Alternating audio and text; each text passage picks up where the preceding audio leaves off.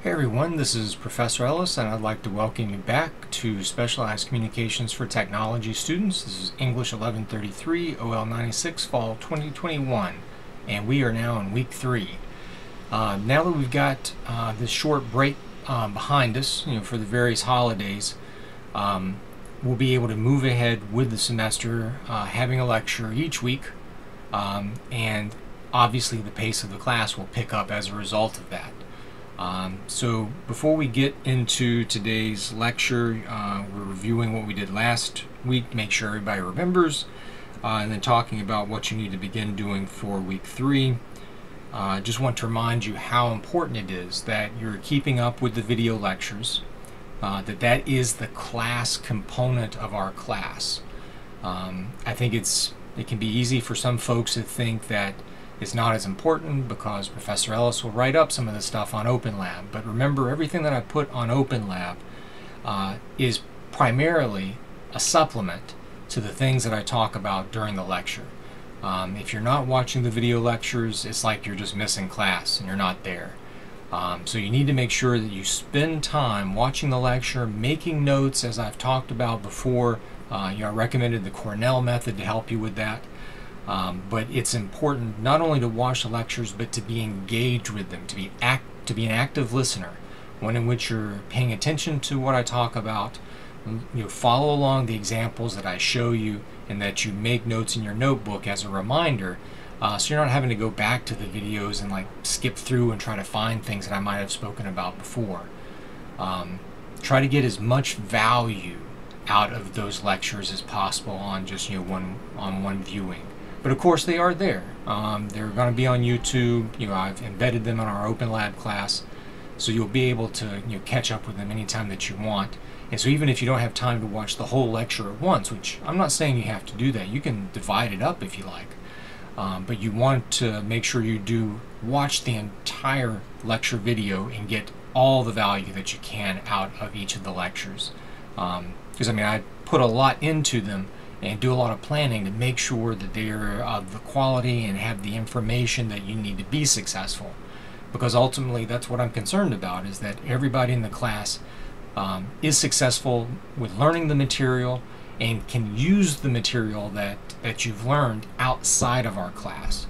Because everything that we do in our class isn't something just you do for the class for the benefit of getting a grade. Everything in the class is very pragmatic, it's very practical. So that it's something that helps you make your entrance into the workplace, that you can apply these things into a workplace setting or into even some of your other classes when we talk about the other types of deliverables that you do, that you'll create in the class. So that being said, let's go ahead and get into today's class. Oh, one other thing I just want to remind you of is make sure that you do remember how to get in touch with me. I have heard from some folks over email. In my other class, I did have folks come to my office hours, which, if you remember, even though we didn't have class the past 2 weeks, I did hold my office hours. Again, that was something that I did on my own just as an extra benefit to you all, because I want to make sure that with this being an asynchronous class, that you have every opportunity to talk to me if you do have questions about anything relating to the class. So my office hours again are on Wednesdays 3 to 5. There's a link on the syllabus as well as over on the left-hand menu bar of our OpenLab site. Just to show you,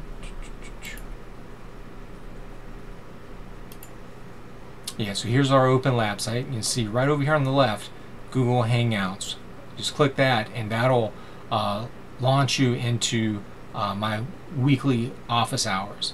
And if you can't meet during that time, you can also send me an email. My email address is jellis@citytech.cuny.edu. You can ask me a question just via email, or if you want to meet outside of office hours, let me know your availability for the next 7 days, so that I'll be able to find a time in my schedule, which, just to be honest with you, is a lot busier now that the semester is well underway than it was at the beginning. So give me all your availability so I can find some time where our schedules are able to meet, and then I'll let you know when that is, and we'll get together over Google Hangouts to talk. Alright, so getting back into the class. So for this week, I just want to briefly review some things. So in week 2, we talked about project 1 with the job application portfolio. I did an overview of that. So if you didn't watch the whole thing, go back and watch that so that you understand all the components that are going to go into the project. That you have the 2 resumes, you have a letter of application, and you have the LinkedIn.com portfolio. Now, for today's class, I'd ask you for the weekly writing assignment to do job market research. One student in the class pointed out that I forgot to tell you how long that should be. I don't want the weekly writing assignments to be too onerous, okay? Meaning too hard. The purpose of them is for you to do work that relates to the projects in the class while getting some writing and research practice. So if you've gone back and looked at our Open Lab site, you'll see that I added that it should be at least 250 words for that weekly writing assignment. That's basically 1 page double spaced. It can be longer than that. I encourage you to write as much as you can unless I give you some really hard parameters for the assignment. But for the weekly writing assignments, by and large, you can write as much as you want as long as you're meeting the minimums. Because the way I grade those is on best effort. If I see that you're doing the work, that you listen to what I asked you to do, that you've really taken in the spirit of what the assignment is, you get full credit. I'm not going to go through the weekly writing assignments and try to nickel and dime you on like small errors, because the weekly writing assignments are meant to give you an opportunity to do more writing, to do a little research that's relevant to what you're learning and what we're doing in the class. Now with the large projects, that is something where I'm going to be a lot more critical and a lot more focused on evaluating the work that you give me, because it's not just that you've got the one shot to do it. You've got a lot of time for each of the major projects to work on them. I'm going to give you time for peer review with the other folks in the class so you can get feedback to make sure they're as polished and perfect as you can make them before you send them to me. So the stakes on those are going to be a lot higher than they are for the weekly writing assignments. So don't stress out about the weekly writing assignments. Just give them your best effort, and you'll be able to get that credit that you earn from doing them. Let's see. I also mentioned the job search advice Open Lab project site I built, and you can always use this as a resource during this part of the semester in our class. There's a lot of valuable stuff here, and we're going to be looking at some of these sample documents today, and I'll be replicating these links as well as the links for your for these resume helpers sites on our Open Lab site. So you'll be seeing them in actually multiple places, but the job search advice site is always available, whether you're taking my class right now or whenever you're out of my class and taking other classes at City Tech. Now, the homework that I asked you to do for today's class, which is going to feed into the first part of the job application portfolio project with the resumes, was to create a document with all of your job relevant information. And it's absolutely imperative that you do that. That document, and not just for the purposes of our class, but that document makes everything about the job search so much easier for you in the long run. Because, as I said in our last lecture, that document is kind of like a database for you. It includes all the information about your education, about the different jobs you've worked, what were the addresses, what was the phone numbers, who was your manager, what types of responsibilities did you have at those jobs, what classes did you take at City Tech, what volunteer work did you do, what special skills and hobbies, languages, all the things about you that are relevant to you being able to get a job should be in that document.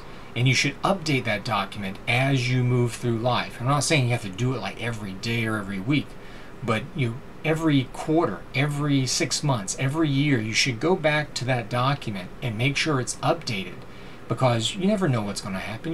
You get laid off.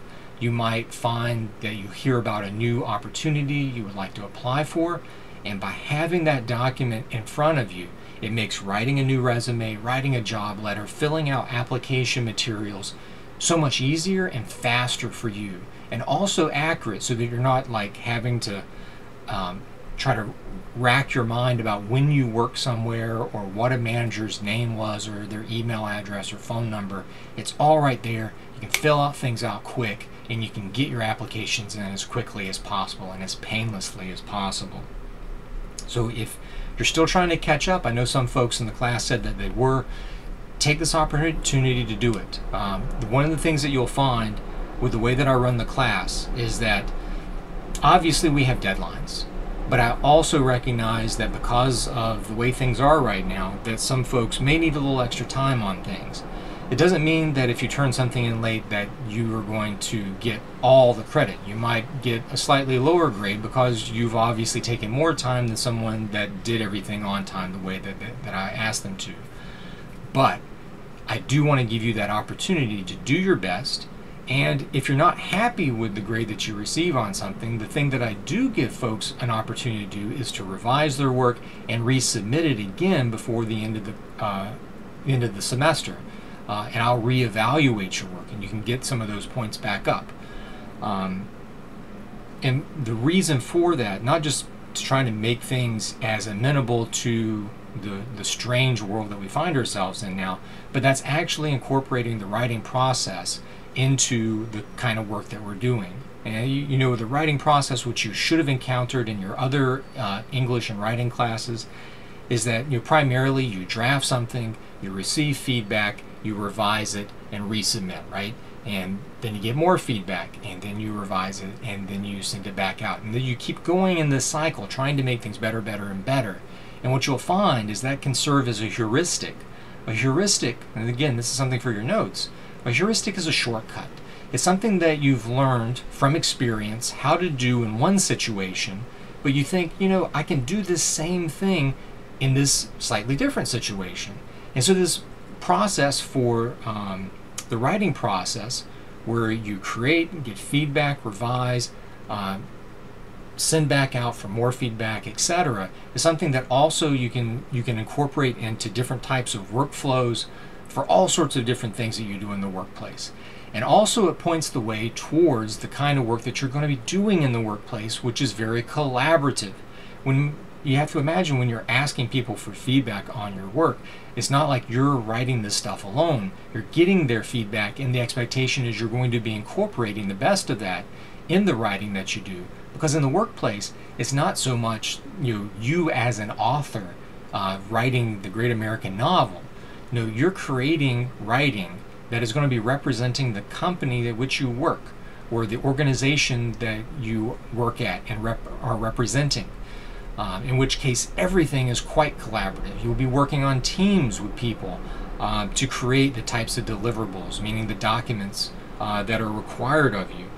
And so it's important to kind of get used to that process now, and that's why we incorporate a lot of this into the different types of writing classes and technical writing classes we have at City Tech, to get you prepared, to make you comfortable with this mode before you get into the workplace, where it is just the de facto mode for any kind of cooperative writing or product development, etc.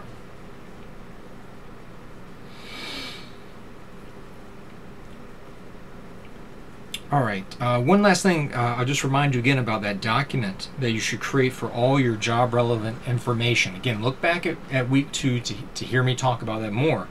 But again, it's really helpful to have that because it makes everything just copy and paste.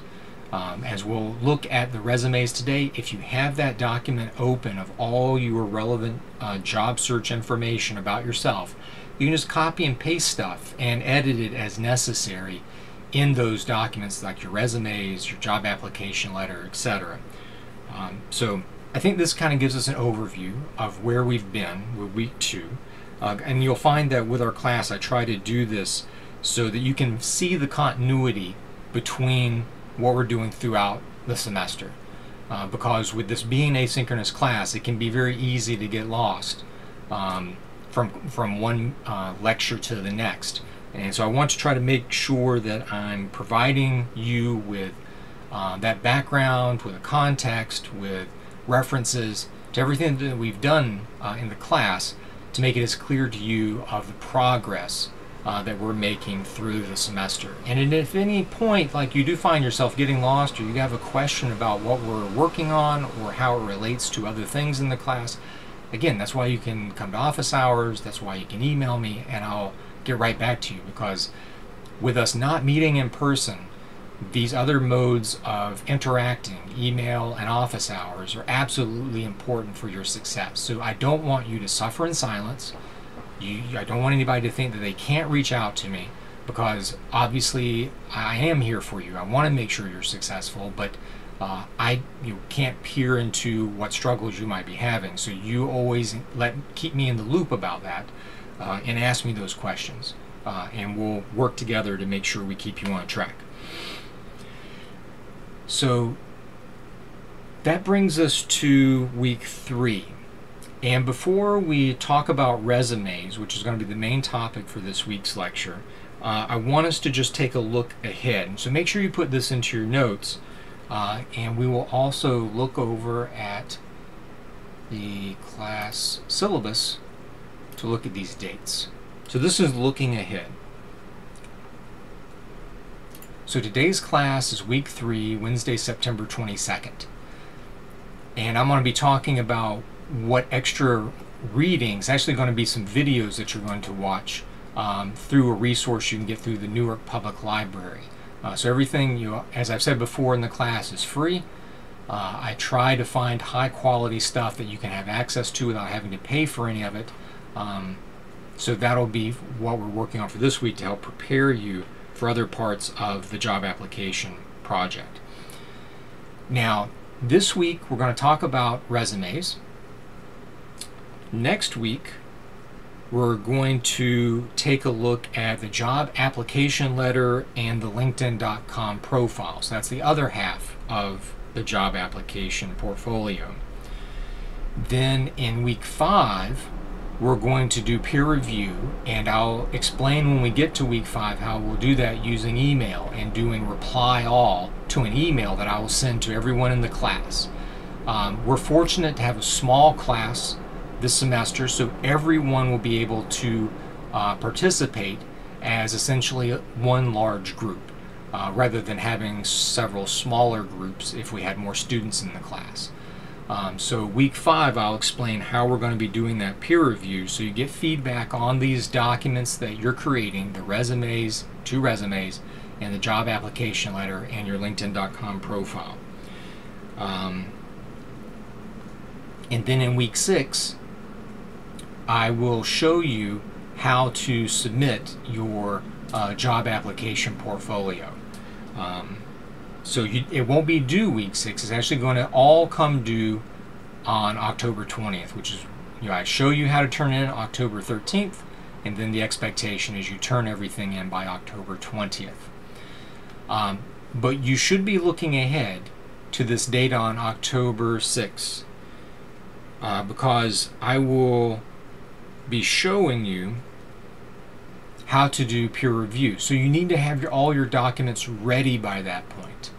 So we got time right now, with it being September 22nd, for you to be working on your resumes. For September 29th, you're going to be writing your job application letter and you're creating that LinkedIn.com profile. And so if you keep up with that work, which I don't think is too onerous, you're going to be doing fine. So that you'll have a draft.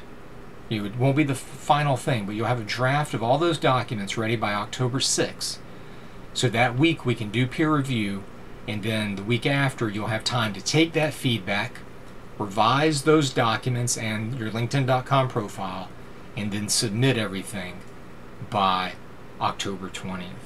So I think we're doing really great with the time right now, and I think we can keep up with that schedule. But again, if anybody has questions about this as we go through it, make sure you reach out to me. Now, in the last lecture I showed you an overview of the different types of documents that we'll be creating for the job application portfolio.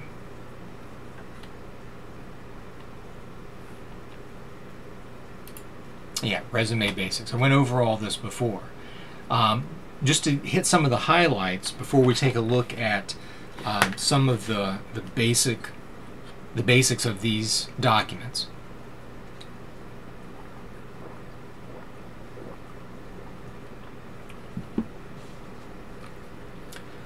Each of your resumes, because at this point in your career you're just starting out, at least in the careers that you're preparing for with these degrees from City Tech. I know some folks in this class and in my other classes, you have had other careers, which that's great.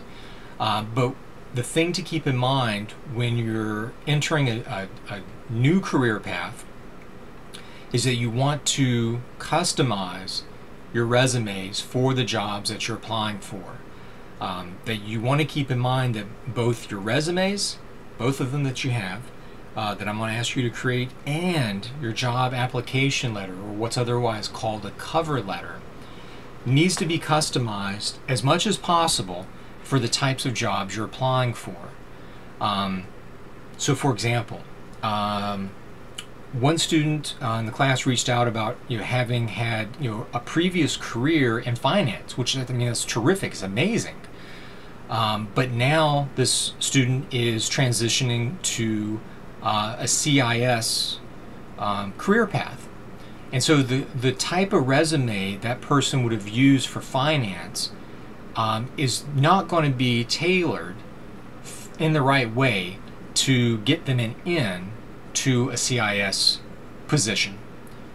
There will be elements that they'll want to carry over, for example, like previous work experience, but some of the skills are going to be quite different in these two different career paths that we're talking about. So you need to be aware of the type of job you're applying for, the field that that job is set in, and then also some of the specifics about the job listing, which is why this past week I asked you to do that research so that when you're looking at the different job ads, you're actually learning from them. That reading of job ads is the same kind of thing that happens when you're, like, say, reading a book about microelectronics or reading a book about servoelectric mechanisms. All of these things where you learn by reading and seeing how other people have done things is exactly the same as whenever you're reading job applications, or I mean not applications but job ads, because there's a language that's used, there are requirements that are asked for, there's terminology that are very specific to that domain of the IT or the technical job search. So the idea is that by reading these job ads, you're actually going to be learning something about how to write your resumes, how to write your cover letters based on what is being asked for in the job ads. And so even though I asked for the weekly writing assignment that you look at roughly 10 different job ads and then write about your observations of them. What were keywords that kept being used? What patterns did you see? Were there certain qualifications that kept getting asked for those jobs? Well, those kinds of observations can help you tailor yourself, both in terms of like how to write your documents, but also to make you aware if there are certain qualifications you need, like maybe a certification that you're not getting just because you're getting the degree. In some fields, certifications are an important part of being able to demonstrate you have certain knowledges and training and experience, because a lot of certifications aren't just about like you passing a test. They also involve, like, say, passing a test and having a certain number of years of experience in the field. And so if you might be able to pass the test for one cert, but until you get those years of experience, you can't actually get the certification that you need.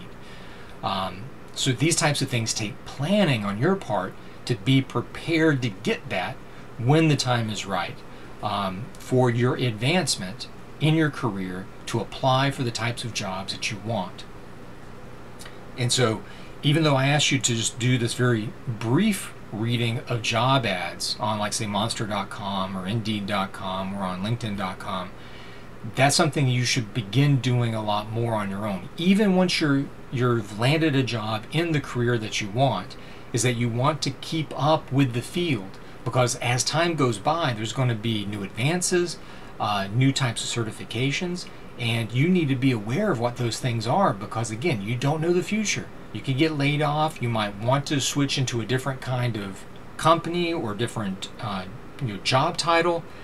And so it's absolutely important you know what you need in order to make those changes, whether it be forced on you or something you decide to do on your own. If you're not doing this work along and along, you're putting yourself at a disadvantage compared to those people that are, because I assure you there are a lot of people that are quite tuned in to what's going on in the job market for the fields that you're going into. Now, because you're just starting out, the type of resume you want to aim for is 1 page maximum. And again, resumes that are longer than a page more than likely aren't going to be looked at or studied as intently. You want to fit what's important about yourself and what's important about yourself for the job you're applying for in that 1 page as best as possible. You don't want to use any fancy templates. The templates that I give you are very bare bones. They have a good layout to fit information in as compact a space as possible, but in an easy to read way. Because you could just have like a big wall of text, but then if the wall of text is hard to read, then that's also going to be to your disadvantage. You need to make sure it's an easy to read document that you create for your resume. And you want to really follow the principle of keep it simple and stupid. You use one type of font, one font family. You don't use a lot of different sizes. You just use size to signal to the reader the different headings, the different sections of your document, not doing anything crazier than that. And you should have, as I say here in the background, a strong go-to resume, meaning one that's like a general fit for any job you might apply for in your field. But for those jobs you really want, you need to customize them. Again, you're being accurate and ethical. I mean, I'm not saying in any way to like put anything that's false into your resumes, but you want to pick and choose from that long database of all your qualifications that you created this past week. You want to pick and choose amongst all these things what is the most relevant, what is the most impactful, what's the most significant and important aspects of yourself and your experience that make you a good candidate for those specific top 10 jobs. That requires a lot of work. I'm not saying it's easy, but it's that kind of effort that you can put into the job search that might yield you better results than if you just go with the one go-to resume for everything. So, I mean, again, the idea is to be as successful as possible with the time and energy that you have available. So, of course, you're going to have to prioritize some things over others, but do what you can to give yourself the best chance of success. Now, for this project, I want you to make 2 different types of resumes. And these will be 2 basically go-to resumes that you can customize further later. But for the time being, they're going to be a way that you have 2 resumes ready to use right now, whether it be for a job or for an internship, that highlights what you're capable of doing. Now, the first one we'll talk about is the skills-focused resume. Excuse me. The skills-focused resume is one that's really great for entry-level positions because it foregrounds what skills you have. And see, those skills you have are primarily going to come from your classes that you've taken. Some could be like from an internship, maybe a part-time job you might have, but you might not yet have a lot of practical work experience in the field. So the skills-focused resume allows you just to focus on what you can do and offer to the company you're applying for. And the thing to keep in mind with all of this is that when you're applying for these jobs, you never want to, and I'll talk more about this when we look at the job application letter, the cover letter next week, is you never want to talk about like what that company is going to do for you.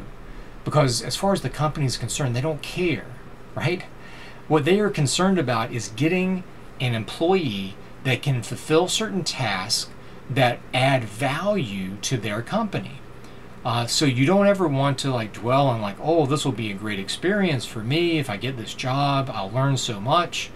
No, you want to be able to say, these are the things that I can do for your company. I'll be able to do them better, more efficiently, at a higher standard than anybody else that's going to apply for this job. And here's all the reasons why. And your resume and your cover letter are going to back up that argument that you make.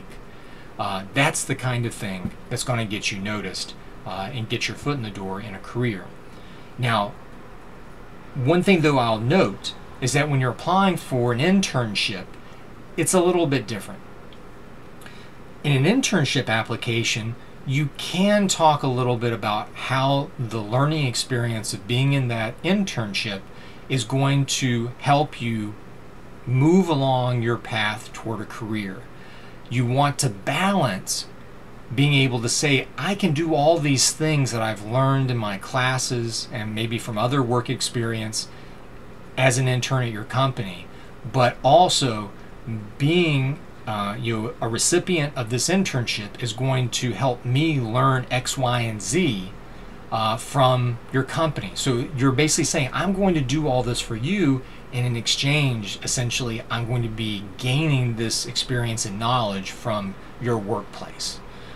That's an internship, because an internship is something that's temporary. It's meant to be a learning experience, but you also, in order to get it, need to be able to show you have certain skills that they need for an intern to have, right? So that's why I say with an internship, it's more of a balance.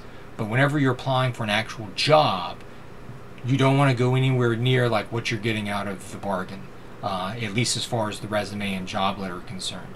It could theoretically be something that comes up during an interview, but as far as your documents are concerned, you're really trying to show how you're the right fit for a position that they're advertising for. All right, so skills-focused resume emphasizes what you know and can do. And now we'll also have you make an experience-focused resume. This is the more traditional type resume where you list all the different jobs you've had and what responsibilities or skills you had from those specific positions. And so it's good to have that, but again, because you may not have a lot of experience that is in your field yet, that may not be the type of resume you want to lead with at this point in your career. Some folks may already have practical work experience in your field already, in which case that's great. That may be the kind of resume you want to use, the experience-focused one, because you have that advantage. But if you don't have that advantage yet, and you're just trying to get your foot in the door, the skills-focused resume is likely the better way to go at this point. All right, so why don't we take a look at these? So these are going to be sample resumes that I give you links to. These are ones that I've made for students in the past.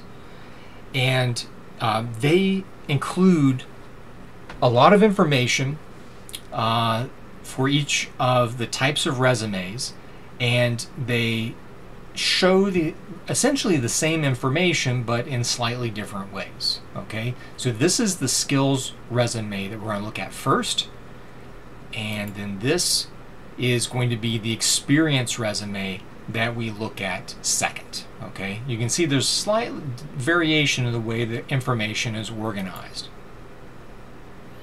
All right, so this is again the skills-based resume first. So with these resumes, again, they need to be one page.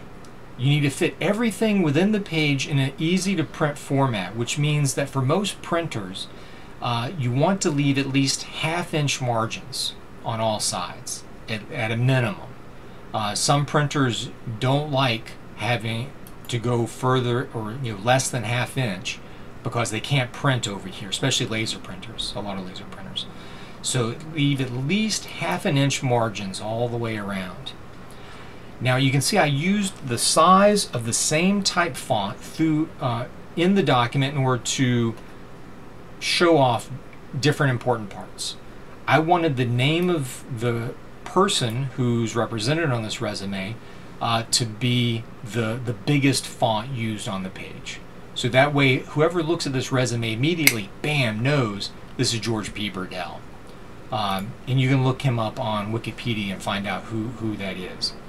Now George P. Burdell, he's included his address here. He's included a phone number, and you see he noted that this is a cell phone number, because like if you have multiple phone numbers, you can say like you have a home phone number and you have a cell phone number. That's perfectly okay to do. And then he also included his email. And what you can do with your email, as I said in our last class, you definitely want to use your City Tech email address. There's a number of reasons for that, but the most important is that it proves that you are or were a student at City Tech. Because you can imagine a lot of people there. I mean, I don't know the actual numbers, but there are people that will be disingenuous with their resumes and applying for certain jobs. And it's useful to you to include some evidence that you have, say, the degree that you make claims to on your resume. And one of the easiest ways to do that is simply use your school email address. Also, there's a certain professionalism that's reflected by you using your school email address as opposed to an email address at rando.com. Also, considering the types of email accounts you might have, that you might have had for some years, certain email domain names can actually be looked down upon, especially in the computer fields. Like, it's one thing to have a Gmail account, which is widely accepted, but to apply for an IT job and have a hotmail.com account, it's either looks very bad on you, or it shows that you have some weird sense of irony, because Hotmail is, in the past anyways, was a notoriously unsafe email account to have easily hacked back in the day. Not professional at all. Same with like a yahoo.com email address. Now, I'm not saying anything from my perspective about these companies. What I'm saying is how they might be perceived by a hiring manager. I want you to have the best chance of you getting your foot in the door, so I'm telling you that it's best to go with using a professional email address, whether it be your school. If by chance you have like your own domain name, because you have like you have an online presence that you've created, like an online portfolio or something, you can use your own domain name if you have an MX server or it has mail forwarding built into it. That also will be fine, but I think the very best thing that you can use at this point would be your school email address, at least for your first job applications that you're putting out just to begin your career. Now, the next part of this is the objective statement.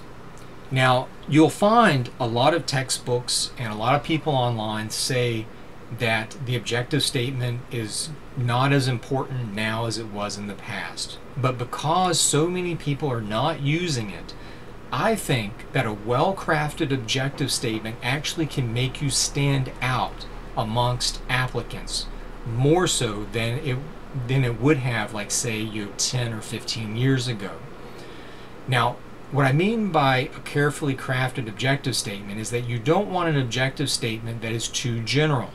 You want to make sure that it is broad enough for the types of jobs you're applying for, but also signals some awareness for the type of job and the company that you're applying for a job at. So in this case, the objective statement I wrote for George P. Burdell is to plan, create, and manage technical writing needs within a team and an enterprise IT firm. So here I'm loading this up with some very important words like planning, creating, managing. So it shows like this person has some initiative, not just to create things, but also to be a leader in the organization. The type of work that's involved, technical writing, within a team, so saying they're a team player, that's good. But here's where we get into specifics. I said an enterprise IT firm. I could have said at a IT startup. I could have said at maybe a governmental institution or a nonprofit. I'm putting what is relevant to the types of jobs that George P. Burdell is going to apply for. And you should do the same thing. And you need to be mindful of the types of companies you want to apply for. What kind of company is it? And then include that kind of specificity in your objective statement. Now, with the objective, you don't need to be so specific that you say the name of the company, because they know that you're applying to other places. I mean, any sane person would. So you don't need to be that specific here in the resume. That's something we'll say for the job application letter, the cover letter, in next week's lecture. Now, this next part is where it comes in that we call this a skills resume. You notice that I'm putting higher up and in a lot larger section of the document, skills and accomplishments. And for this resume, I divided it into 4 different subsections. You can use different subsections of your own, and I'm going to give you links that include different types of section names that you can use for this. But I chose management, innovation, design and layout, and technical expertise, things that I thought were relevant for someone that's going into technical writing that has aspirations to managing a team. Now, under the management section, you notice that I'm not including the subject in any of these sentences. I'm not saying I led a team of 4 technical communication undergraduates. You can leave out the subject in your statements on your resume because it saves space and it's also kind of redundant. The resume represents you, nobody else. So you need to only talk about things that you know how to do. You only talk about the experiences that you've had. So you can leave off saying I, because whoever's reading your resume will know that the I is understood.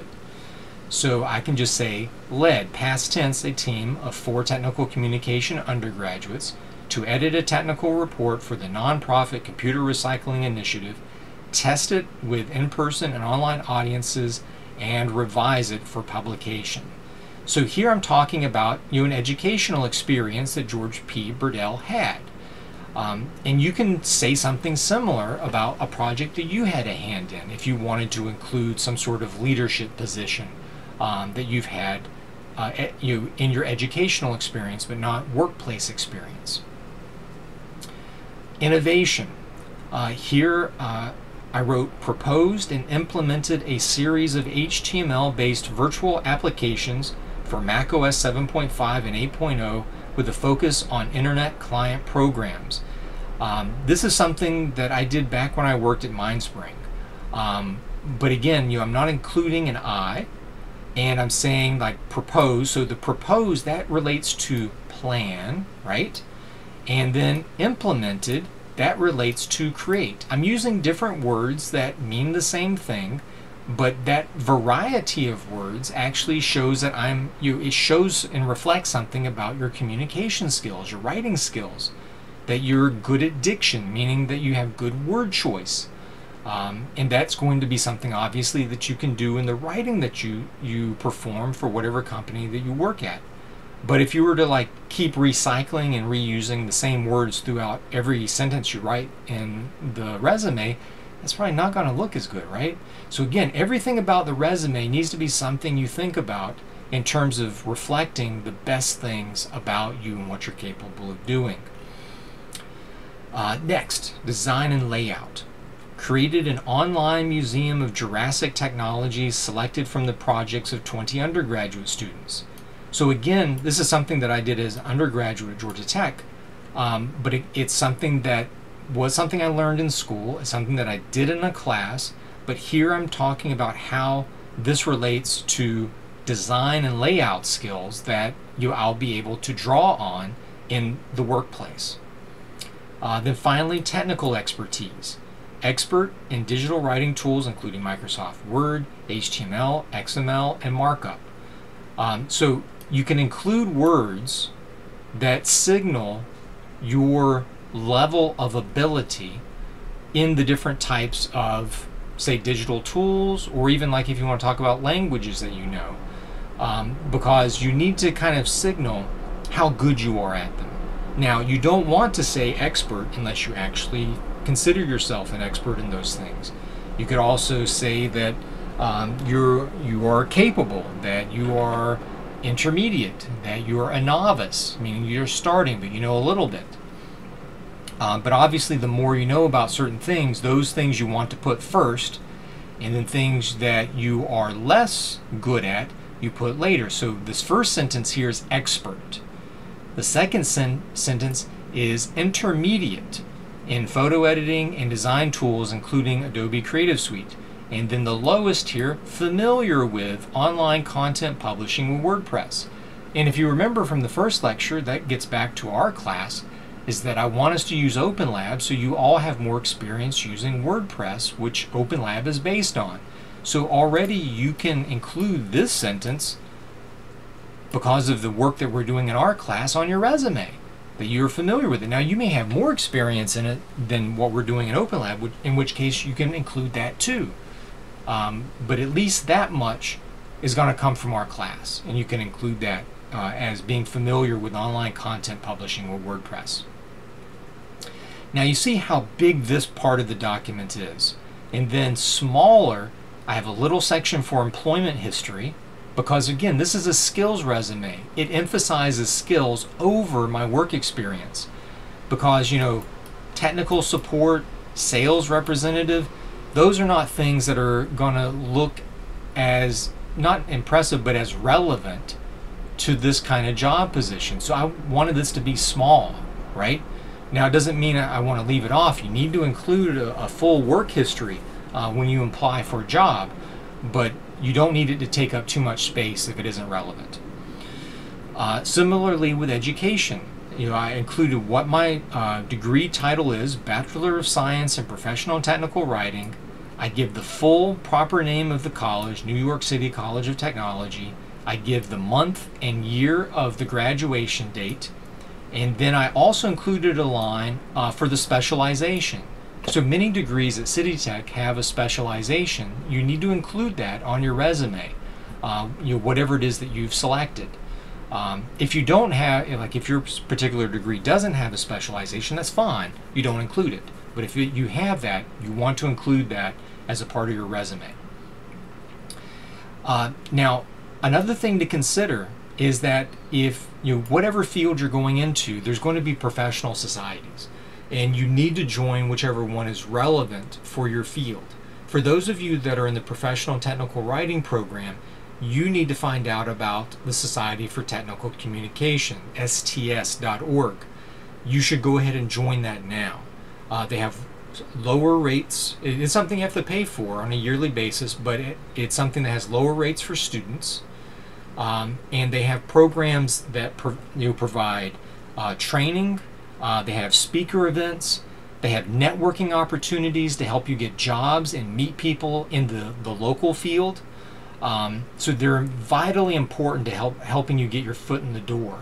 And it's actually something you can contribute to and be a part of the longer you're in your career.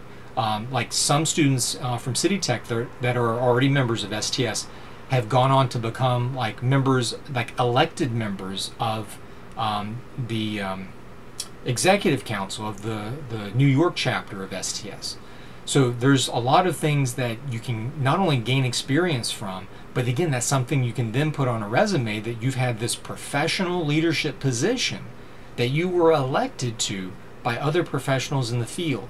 That looks really great for you because it shows that people that had the same training and backgrounds as you think you are respectful enough and, you know, the right candidate for these special types of roles. So you definitely want to look into that as being a way to gain extra types of experience and accolades for your resume and for your career advancement. Now, the last parts of this skills resume, I included a section for special qualifications and honors. So in this case, I said you're fluent in French and Latin. You could say like native fluency in whatever other languages you might know. If you have higher proficiency in one language but lower in another, you need to specify that. But any language that you know, and it doesn't matter, like even if it's a Creole, if it's anything involving language, you should include it on your resume, because that is something that can make you a really stellar candidate for some jobs. And it also shows that you simply know more language skills than someone that doesn't have those language abilities. You can also include things that aren't completely relevant, but show that you have an investment in the field that you're applying for a job in. So this is I'm wanting to get a job in an enterprise IT firm. Doesn't mean I'm going to be, in this case, a computer overclocker professionally, but it shows obviously that I like tinkering with computers, that what George P. Burdell does. And so that's something in itself can just make you more distinguished than if you were to say that if you were to say something like weekend tennis enthusiast. That's cool, but it might not be something that gets noticed as much as saying that you are a hobbyist in the computer field, for example. In any kind of accolade or achievement that you've had that can reflect positively on you, include here. So like I put that George P. Burdell is an Eagle Scout. And there's a lot of ideas behind that put George P. Burdell in a very positive light, because to be an Eagle Scout, you have to progress over years in the Boy Scout organization. You have to not only be focused on developing a sense of self, of learning new things, but also being able to work well with others, to teach things to other people, to do volunteer work in a community. It shows in many ways that there's positive attributes to the person. So if you got anything like that, Boy Scouts, Girl Scouts, Explorers, other community organizations, religious types of organizations, include those as well, because those can be things that the interviewer might know about, or it might be something, if you get an interview, they may ask you about, and then it gives you an opportunity to say how awesome you are and all the cool things that you've done. So include those types of things as well. And as I mentioned in our last lecture, you should always include your 3 references on your resume at the bottom. You could divide it, as I've done here, into 3 cells. Like this is a table, and I divided this cell into 3 and put them at the bottom. Or you could have them as 3 separate lines going horizontally across the page. Either way is fine. But the idea is, by putting the references on the resume, it saves whoever might be calling you for an interview a little bit of work. And if you save them work, that means that your application can progress through their process more quickly. They don't have to reach out to you again to ask for these things. And it might make them just a little bit happier. And anything that makes a hiring manager happy, in my opinion, is a good thing, because that reflects good on you. So I would recommend including these things here, even if in the application process they may ask you to type them in like an online job application. But that's not a big deal, because you've already made that big job application database about yourself that I asked you to do last week. You already got all your references listed there. Copy and paste, copy and paste. You already got it done. It makes it so much easier. And as I mentioned before, make sure you have good rapport. You keep in touch with these people that you ask for references. You should get to know your professors in your field classes. Professors you may have had great experiences with, even if they're not in your field.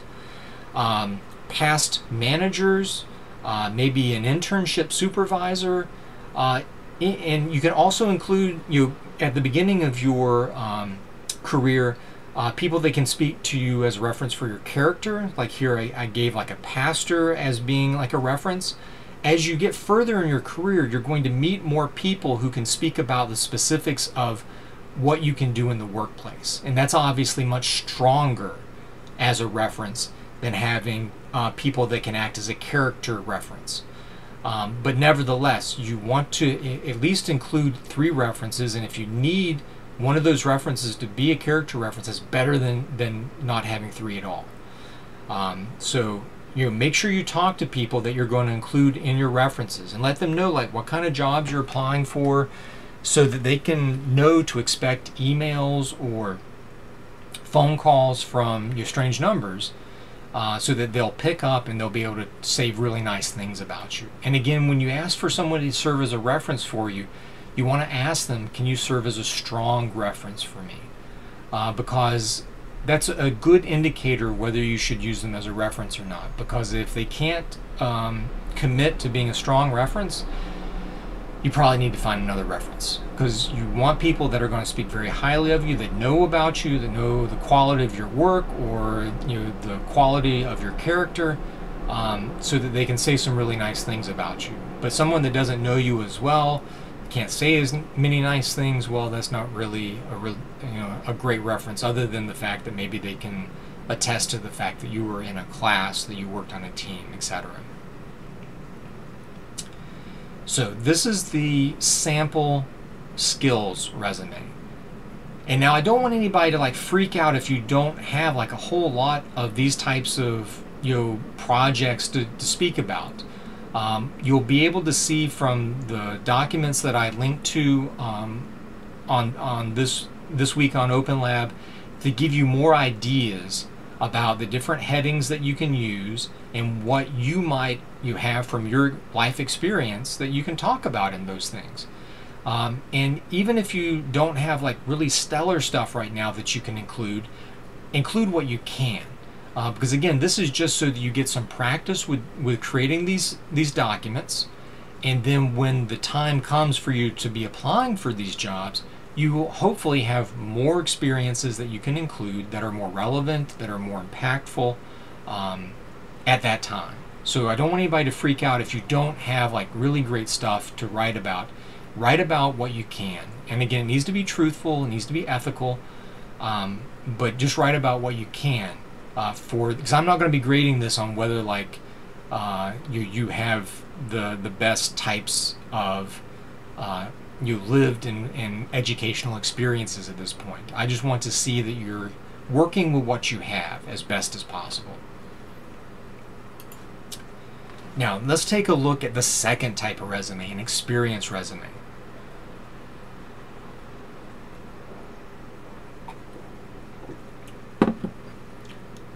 Now, one thing you'll notice about both of these resumes that I've created as samples for you all, they're very plain Jane in terms of their layout. But they do have a design, each being a little different, that's meant to help guide the eye to make them easily readable by someone at a glance. But also, as I mentioned in our last lecture, most of your job application documents are going to be read by computers before they're read by an individual person. And as a result, you don't want to be using some really whacked out, fancy resume template that's built into Microsoft Word that's got a lot of background graphics, weird designs, text following a curve. All of those things, they look fancy, but they will cause like a computer OCR program to flip out, and you don't want that. You want to make sure that a computer can read your document just as easily as a person can. So simple is actually a lot better to making sure that your documents are read accurately, because those OCR programs that look at your resumes and job application letters before a human does essentially takes all the information in your document and will use that information to populate a database that the hiring manager will have access to. So the hiring manager may not even actually look at the real resume document that you designed. They're going to have it all reformatted into like a standard database template that their company has created, where the computer OCR software pulls out your name, pulls out your address, pulls out your objective, education, etc., and then populates those fields in a standardized database form. So you want to make sure that you're making your document as easy to read both for a human being as well as a computer. Now, everything at the top is the same as before. Name, super big. Make sure it's easily readable. Include all your contact information. Use your school email address. You see I use this horizontal line to separate the name block from the rest of the resume. And with this document, I'm using this left column as kind of like, a table of contents. And if we look at the previous skills-based resume, I'm using these headings in the middle as my organizing table of contents. You see? So everything here is symmetrical around the middle. But with this experience resume, everything is organized around the topics on the left column. And again, no one format is right, but by creating two documents that look these two different ways, it gives you options. That's the reason why I want you to make two of them using these templates, because it gives you some different, gives you variety for your resume documents, and then you can then tinker with and continue to edit them further before you begin sending them out professionally. And you get to choose which way that you like best. So objective, again, to plan, create, and manage technical writing needs within a team at an enterprise IT firm. Give some specifics related to the types of jobs you're applying for. Now, something different that I did here is I included more information about the Bachelor of Science in Professional Technical Writing. For George P. Burdell, I said the major GPA as well as the overall GPA. The reason I did that is that some folks may have a really great GPA for all their major classes, but their overall GPA may not be as strong.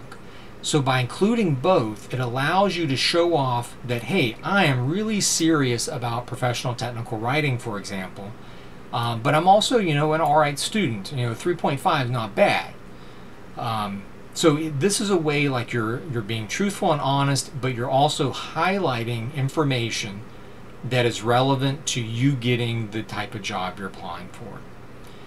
Now, after education, because again, I'm assuming that George P. Burdell here doesn't have a lot of work experience, the experience part of this resume focuses on the courses that he's taken in the major. And so here, specialized communications for technology students, which you all are taking right now, introduction to language and technology, writing with new media, digital storytelling, professional editing and revising, information architecture, research and documentation in the information age, planning and testing user documents. What's great about including all these different course titles, which they need to be accurate, make sure you use the exact names that are in the college catalog or what you see on your transcript. Of course, make sure you're not truncating names. You need to spell things out. Your resume may say like Spec Com for tech students, for example. Make sure you spell it out. Specialized communications for technology students. But all of these things actually act as keywords. So whenever the computer that is used by a company to scan your resume scans all this stuff into their database, these different words inside your resume, like new media, digital storytelling, for example, will be things that serve as keywords for a hiring manager to help sort through the 100, 200, 1,000 applicants they may have for a job. So this is actually a strategic way to help add some keywords that are relevant to the jobs you're applying for by simply listing the classes that are in the field that you've taken. Now, you don't want to include classes here that are not relevant, but let's say you are a professional and technical writing student and your specialization was say chemistry. Well, your specialized courses, you might want to include some of those chemistry classes, at least those that are maybe the more advanced, or those, or to show that you've taken a certain number of chemistry classes, because if you're applying for a job at a firm that works with chemicals as a technical writer, well, you need to be able to signal to them that you have a lot of chemistry experience, that they're not wanting a general technical writer, they're wanting a technical writer that knows chemistry. And that's the whole reason why we have these specializations for technical writing at City Tech. So you may also want to include specialized courses that are in the chemistry field that you've taken. And you could even include a line in education, like after your GP, like skip to the next line and say specialized in chemistry, specialized in physics, specialized in CIS, whatever it might be, so that you're including more information that's relevant to you getting the job that you want. Now, this may be something you at this point might not include in your resume, but I included it here just as an example of something you can put. So George P. Burdell doesn't have a lot of work experience in the field yet, but here is a project for real client. And so in this case, led a team of 4 technical communication undergraduates to edit a technical report for the nonprofit computer recycling initiative.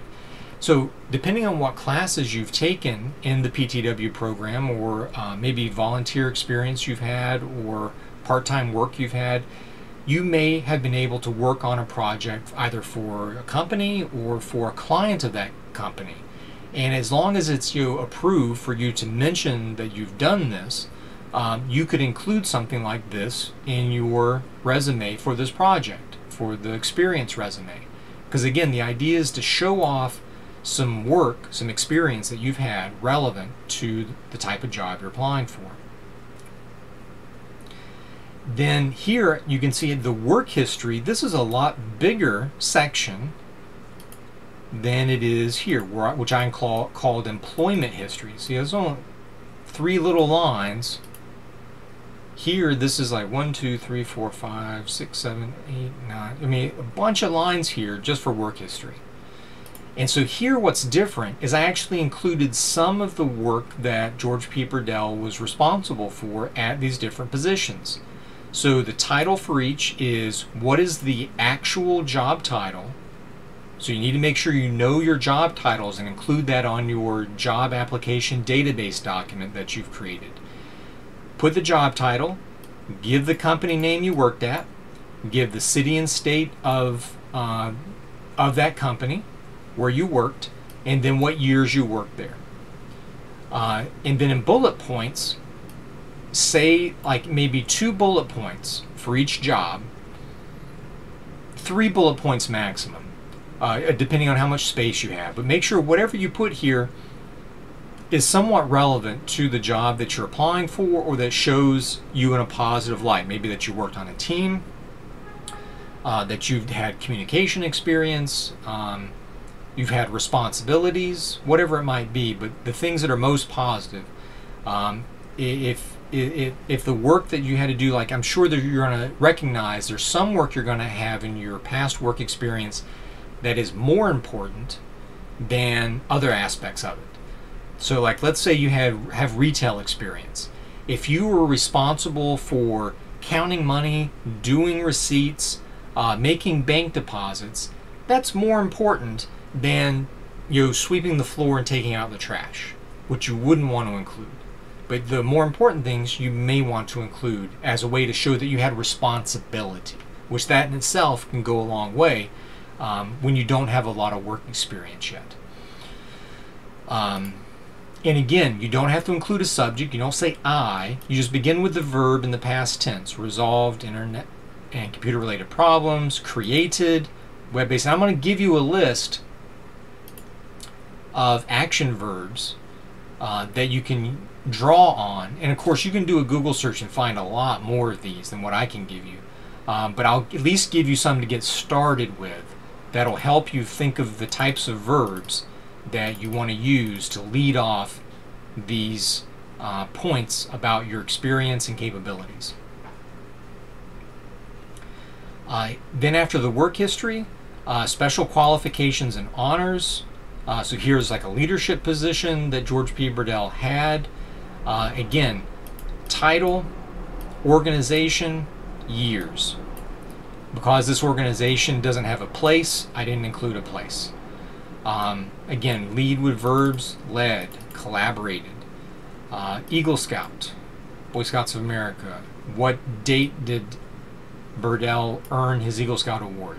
And then I included something that Burdell did as his main, because with an Eagle Scout, you have to design and implement a big type of volunteer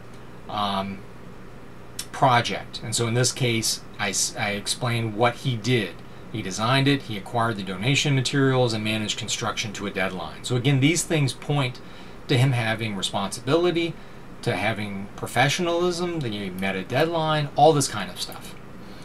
And then references at the very end. And here you can see a different way of organizing the references. And I used a hanging indent, like an MLA style that you would have used like maybe in English 1101, 1121, a hanging indent to separate the three different references, leading off with name, title, where they work, phone number, email address. Name, job title, company, address, phone number, email address. Name, title, pastor, church, address, phone number, email address. So you want to include this information, and again, make sure you have like some acknowledgement, permission from your references to include them, and they will give you a good reference. All right, so what I'm going to do on our Open Lab site, underneath this week's lecture, is I will include links for the list of action verbs. I'm also going to include this link and some others for resumes, but this one gives you, if you scroll to the very bottom of it, different types of tasks that are relevant for different types of positions. And that can be useful for you to think about, like what kinds of responsibilities you might have had at past jobs that you might have forgotten about. I mean, that's totally understandable. We don't think about this stuff all the time. So we're having to rack our brain now to make sure we get all this written down into that job application database document that you keep for yourself. You don't have to share that with me, but that's going to help you create your resumes, which you will be turning into me at the conclusion of this project. So I'm going to give you links to those, and I'm also going to give you links to these sample documents, both the samples as well as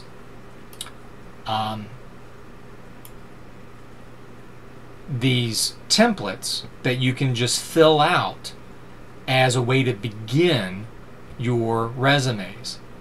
Again, you want to modify them based on what you want to include.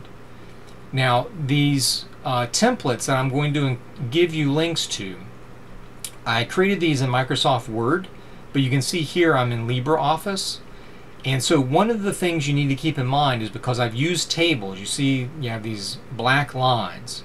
Well, remember over here there are no table lines, are there, right? Make sure that when you use my templates that you remove the table lines, the border lines on the table. Now in LibreOffice, this is easy to do. You select the table. See, I've selected the whole table here. Everything's highlighted. And then when I do that, at the bottom of LibreOffice, it gives me a lot of different tools. And one of them is this one right here for borders. And so I can click on that, and one of the options here, actually I need to move this up just a little so you can see it better. I have this option for no borders. Click that. You see the lines are kind of grayed out, but whenever I were to output this as a PDF, the border lines will be invisible. And you can use Google to help you figure out how to remove border lines on Microsoft Word, how to remove border lines on Google Docs, how to remove border lines on Apple Pages, or any other word processor that you might be using. That's something that is your responsibility to do. It's relatively easy to figure out with some simple Google searches, maybe looking on YouTube.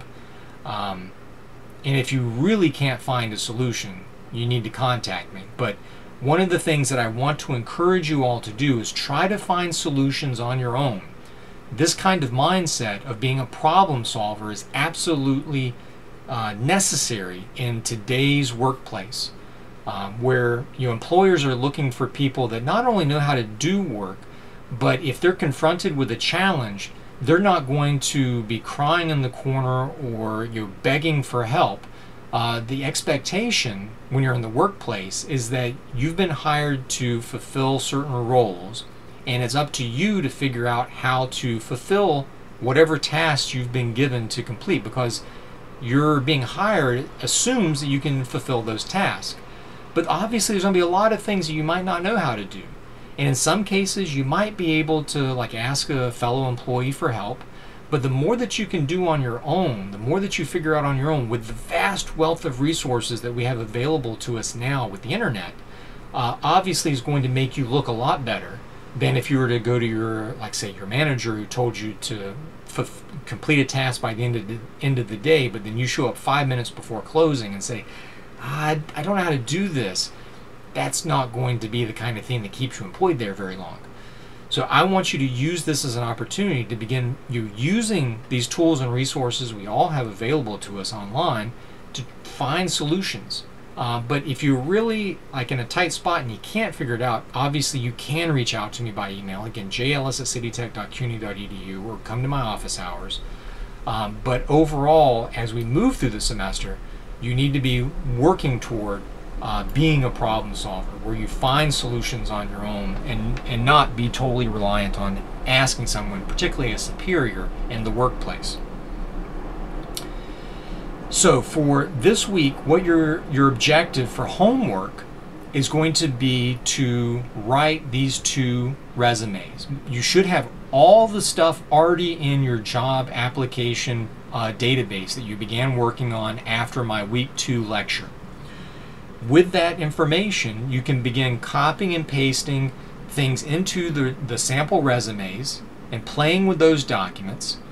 And then as you do that, you'll probably think of other things that you can add. And as you add things to the resumes, make sure you also copy those things back into your job application database document, so that you have another place that these things are saved that you can then copy and paste again in the future for other documents that you might create, resumes you might create, applications you fill out.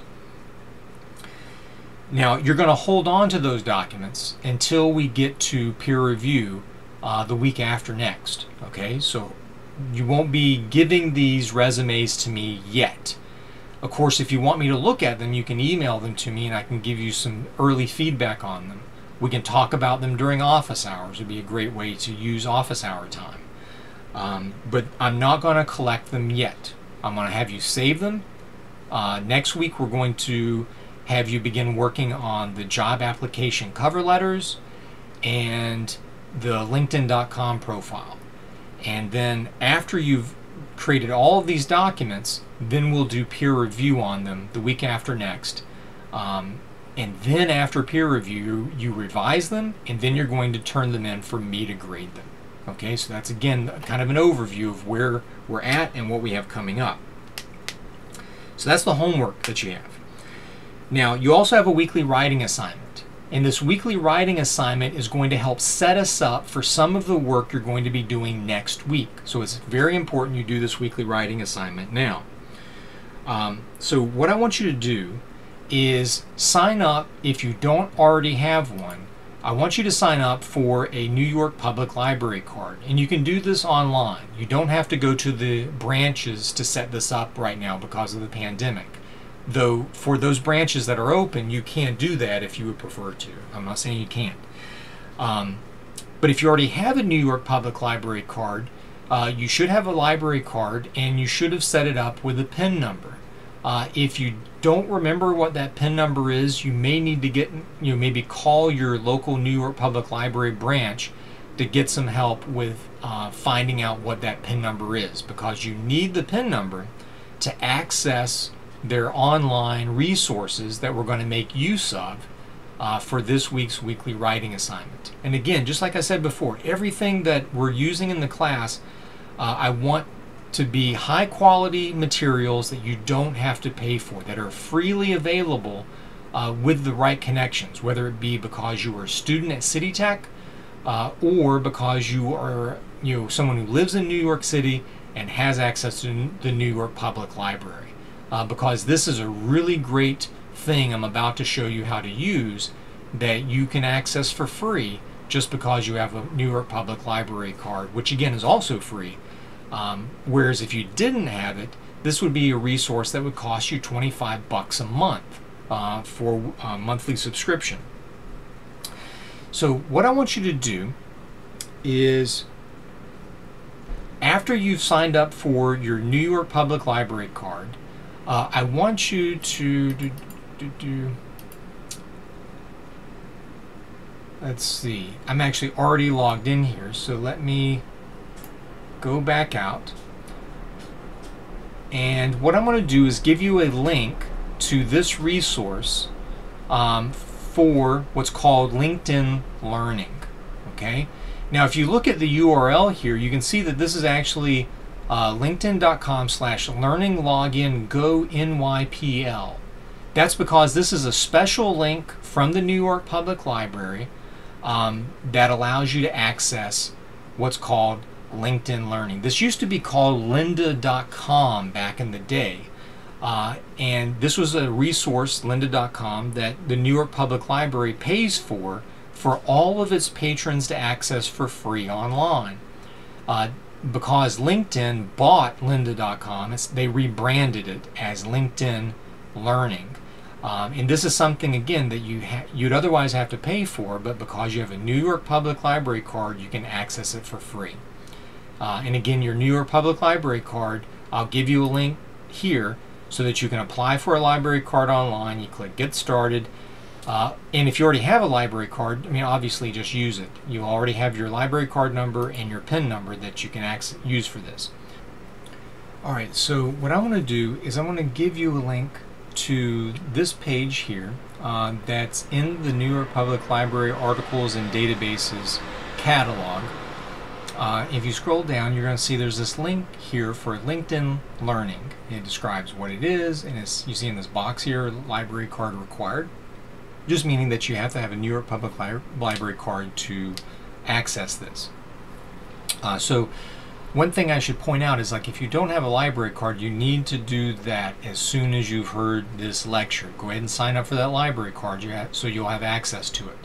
And if someone has trouble signing up for that, let me know what happens and who you might have spoken with, because, like, obviously, again, I want you to be a problem solver. How can you get this to work for you?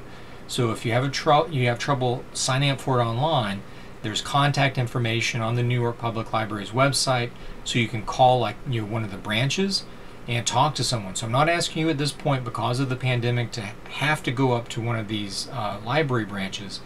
But again, work the problem. Find out what you can, then let me know, and then maybe together we'll be able to figure out a solution for you. But hopefully you either already have a New York Public Library card or you can sign up for one without any trouble. Now, so here I am. I'm going to send you a link to this, or give you a link to this, on our Open Lab site for the weekly writing assignment. You'll click on LinkedIn Learning. That's going to bring you to this page here. Your library invites you to LinkedIn Learning, and you click on Get Started. And on the next page, it's going to ask you for your library card number and PIN number. And so you'll use your library card number and the PIN number you set up for it to log into LinkedIn Learning. And so you can see here, it doesn't show me a whole lot of stuff right away, but if we were to click on Browse, this loads up all of these different online courses that you're able to access for free. Now, what's really great about this is, like, if there's anything that you want to learn how to do that maybe you haven't had an opportunity to learn in your classes at City Tech, or maybe it's something you want to learn to help you in the current job that you have, or learn extra skills that you might be able to supplement your degree with, whether it be like video production, other types of specialized technical communication skills using specialized software. Here on LinkedIn Learning, you have access to courses you can take free of charge. They're all video based. You make notes, and then some of them offer you certifications that you can then put onto the LinkedIn.com profile that you're going to be creating for part of this class assignment, for this project, the job application portfolio assignment. So that's something you can think about as another way to use this resource that you have for free with a New York Public Library card. Now you can see here I'm in the business section, and these are just the things that show at the top. You can actually click show all for each of these and find out even more. This is all the different business things, everything from business analysis, finance and accounting, marketing, professional development, sales, etc. We can click on creative, 3D modeling, 3D animation, audio and music production, graphic design, motion graphics, photography. And what's great about all these courses that they offer is that they offer things that are in different levels. So you can start out with a course that's for beginners. After you complete that, you will know enough to then take one for like an intermediate level, and then you can advance to one that's like for more advanced or experts. Or if you already know a lot, say about photography, you can jump right into one of the more advanced courses. But you can see here for like web design, user experience, like UX design, these are a lot of things that are related to technical writing that are offered for free that you can supplement what you already know and what you will be learning as a student in the PTW program for those of you that are in it here at City Tech. I can go to technology, cloud computing, data science, database management, IT help desk, software development. You want to learn how to program or use a different programming language than one you already know. You can take one of these classes here. Security, network and systems administration, web development. For software, like you can look specifically for different programming languages, different computing platforms like Linux. So I mean, all this different stuff is built into LinkedInLearning.com, or LinkedIn Learning rather, not LinkedInLearning.com. Now, for the weekly writing assignment, what I want you to do is explore it. I want you to type in things in the search for skills, subjects, or software that you might want to know more about. I want you to use the browse function and click through business and creative and technology to find some of the different areas that are available to you. So I'm going to go to technology, for example. How about I go to show all for web development. And the very first one, learning path, become a web developer. So this thing, they show the whole course is 20 hours long, but because this is all self-paced, you can begin part of it and you don't even have to finish the whole thing. You can just learn a little bit and then go do something else. And I just want you to look through all these different things that are available to you and click on some. It's like HTML Essential Training. So this is like website basics. So I cut right there real quick because I don't want their video to cause me to get a copyright strike on this video that I make for you all and post to my YouTube account. But you click on that and immediately will launch into the introductory video for that course. You'll get to see things and hear the professional that's giving the lecture about that. And they'll be supplemented with transcripts of the lecture, assignments, all this kind of stuff to help you learn these different topics. But now if I go to the top, I can also search for stuff. So why don't I type in like technical writing. And lo and behold, I get, sorting by best match, technical writing quick start guides, content writing, information design, technical communication, learn API documentation with JSON and XML, getting started with writing using the role of the technical reviewer and authoring technical books. So all this kind of stuff is available to you. And so for your weekly writing assignment, I want you to make sure you have a New York Public Library card if you don't already have one. go through the links to get into LinkedIn Learning. And one other thing, after you log into LinkedIn Learning with your New York Public Library card, I think it'll probably ask you for some areas of interest you have. Click on 3 of them and then click continue, and that'll take you into it. So don't think that that'll throw things off. Just click 3 things, continue, and then that'll take you to this part that I'm showing you now. I've already clicked on 3 different areas that I'm interested in. So you'll log into LinkedIn Learning, and I want you to explore it. I want you to type in some things in the search box. I want you to browse it, watch a couple of the videos that you might find. You don't have to watch the whole thing, just a little bit, just to kind of get a taste for like how it works. And then I want you to write a memo of at least 250 words that tells me, what your exploration was like. What did you find? Maybe something you thought was interesting.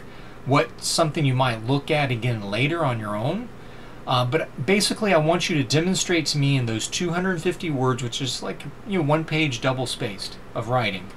I want you to demonstrate that you explored LinkedIn Learning and got a little familiar with the way that it works, because next week I'm going to assign one of the LinkedIn Learning courses to help you with the next part of the job application portfolio, building your LinkedIn.com profile page, which there's a course on here for that. So I want you to look in general on LinkedIn Learning, and then I'll tell you specifically next week which course I want you to watch the video on, which isn't very long, but that'll be a supplement to our lecture and serve as a reading that I could otherwise assign to you.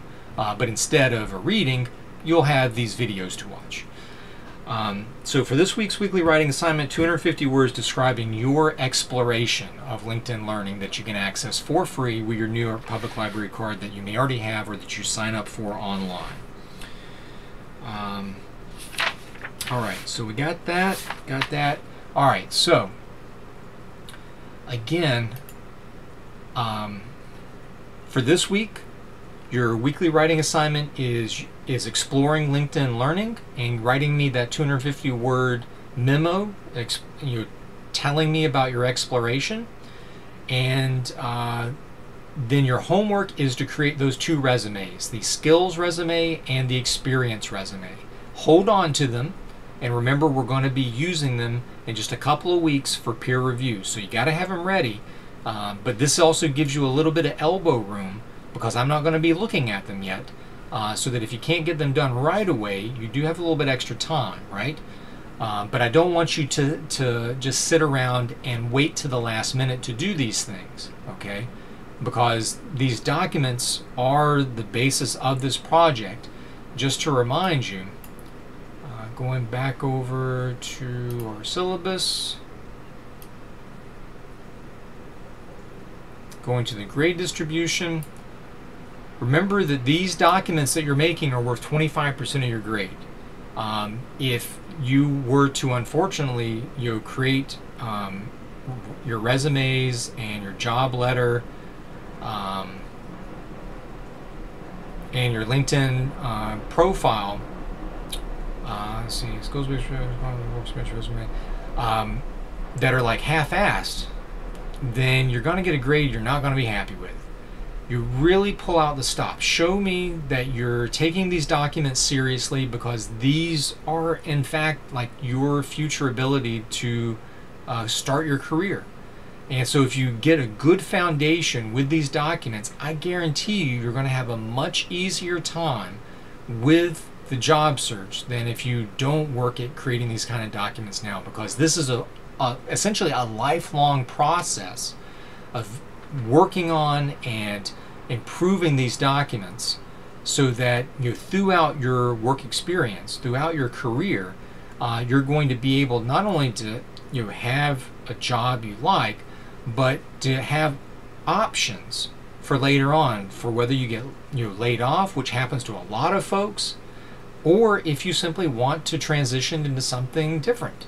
But if you don't do this kind of work, it makes whether it be something you have to do or something you want to do, a lot easier later on. I want to make it easy for you by doing this work now. Your future self essentially will thank your present self for this work if you do it now, so that your future self is just better prepared. So these are the things that we got coming up for this week. The weekly writing assignment is going to be due before our next lecture. And as a reminder, my contact information, again, jellis@citytech.cuny.edu. Remember, I have office hours on Wednesdays 3 to 5. I had office hours the last 2 weeks. I had students stop by. That was great. I helped them out. I didn't have to do that, but I just, as a reminder, these office hours are for your benefit. Okay, I'm here because I want to make sure you're successful and to respond to your questions. So please take advantage of them. Okay, because I mean, that's the only reason that I offer them, is for you. So office hours are 3 to 5 on Wednesdays. If you need to meet outside that time, remember, send me an email letting me know your availability for, like, the next 7 days. That gives me a lot of different options to find a time that works for both of us. Okay, so good luck with this work. For those of you that need to do a little catching up, good luck on that as well. I know you can do it. Remember, though, if you turn in something late, that you send me an email after the fact as well, in addition to asking me beforehand if you can have more time. But afterwards, send me an email letting me know that it's done, so that I can go back and check it off, because I have already checked off everything for everyone else. Stay safe, mask up, get vaccinated, and take care of yourself and your families. And I will be talking with you all again real soon. Take care.